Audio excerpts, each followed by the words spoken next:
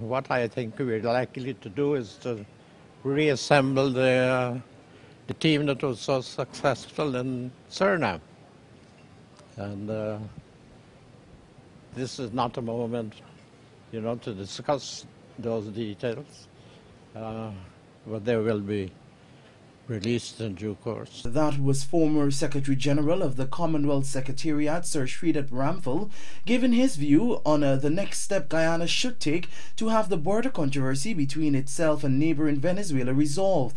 The international Guyanese diplomat, who also happens to be Guyana's top legal advisor in the Guyana-Venezuela border controversy, told the media today that finding the legal fees to pay a team to represent Guyana is miniature. If you go to court, there must be some legal expenses, but what is at stake for Guyana is everything. So legal expenses are minuscule in relation to what is at stake.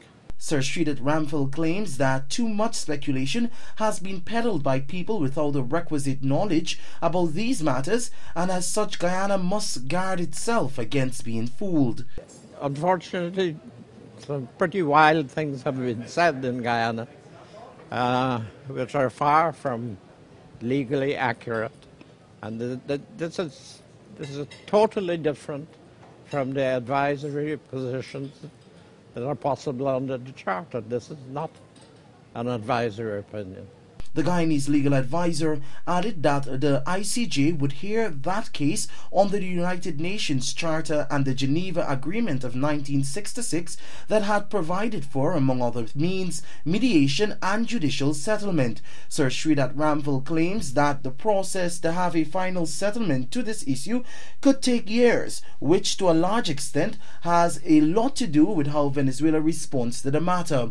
The Spanish-speaking country has already rejected the decision by the United Nations to have the border controversy settled by the International Court of Justice. The Ghana government had said it plans to use a signing bonus of US $18 million received from ExxonMobil to stand the expense of a legal team.